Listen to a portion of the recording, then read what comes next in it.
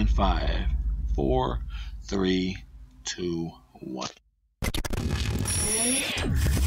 You can hate him for not making that fight happen, but this is an unbiased show. We talk boxing. If it is just some missed details, the Double RT Boxing Show, Mr. A is here to help you, because that's what we do. We talk that boxing, spit that fire on the internet, dragging on the net, hashtag dragging on the net. Follow me at Twitter at RRTB Show. Double RT, the Double RT, the Double RT Boxing Show with Mr. A.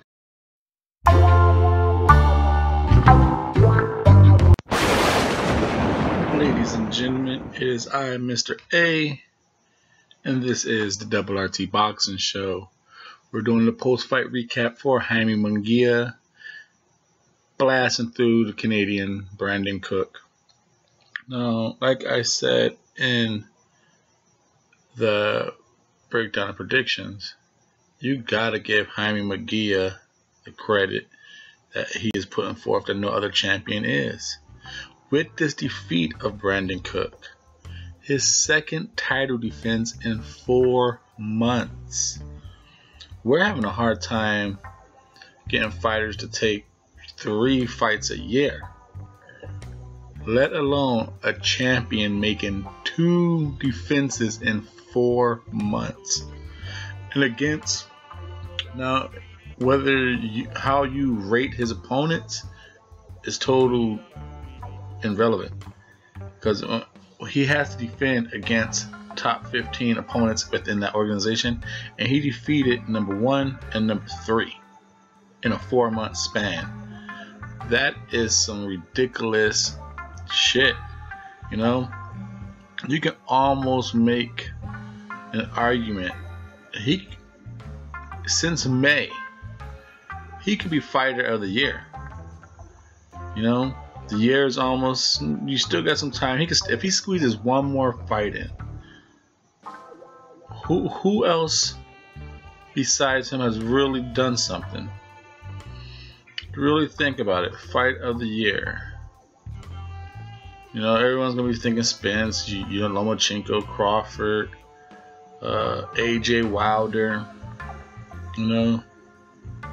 As of right now, AJ didn't beat Povetkin. Wilder and Fury ain't fighting. So if any of those guys lose, Fury doesn't become fight of the year. Wilder, yeah, I don't know, Louise and Fury, but 2 title defenses in 4 months. He could, like I said, I'm just putting it out there. Jaime Munguia could be a front runner for fighter of the year, because since May, 2 title defenses in 4 months against number 1 and number 3. That is some top-notch shit right there. Now, right here on the Double RT Boxing Show, this post-fight recap went kind of how we thought. Brandon was going to come to fight for his shield, fight and go out on his shield. But Jaime Munguia was just too much for him. Blasted him around the ring, had him stumbling. I think he knocked him down 2nd round, finished him in the 3rd. Brandon, he couldn't do it. He just could not withstand the onslaught. Jaime Munguia came out with a jab, came out with hooks, and Brandon Cook met him all with his face. I watched this fight. I watched this whole card. Saul Alvarez and Triple G. I was at a nice little fight party, and the few that did make it early because of weird start time, even they were like, "Whoa, dude! Like this is over. This guy's ridiculous." He hit him hard. He hit him often, and he goes out there to make all his shots count. It was no different wind up, no different wrinkle in the Jaime Munguia. He didn't pump out a jab more. He was consistent with his pain, and we're gonna have to see who else continues to. He took no punishment.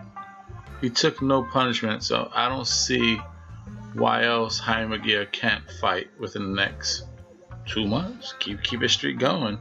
August. Why can't he be in the ring for November or at least December to close out a show? I don't know what Golden Boy pay-per-view or this Golden Boy card is going to be anyway.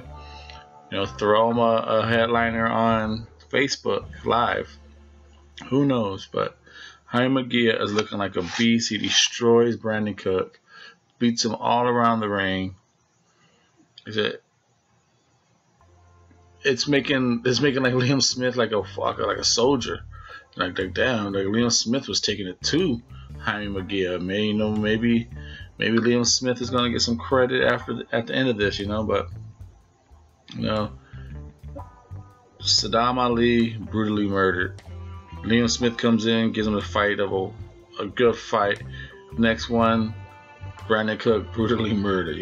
So Jaime Munguia looks very successful. In 3 rounds, he just battered poor Brandon Cook all around, beat the bad boy up real bad. This is Double RT Boxing Show. I'm your host, Mr. A. Thumbs up to you. Bring it on back to the show. Thank you for your time and support. Follow the show on Twitter at RRTV Show. Thanks a lot.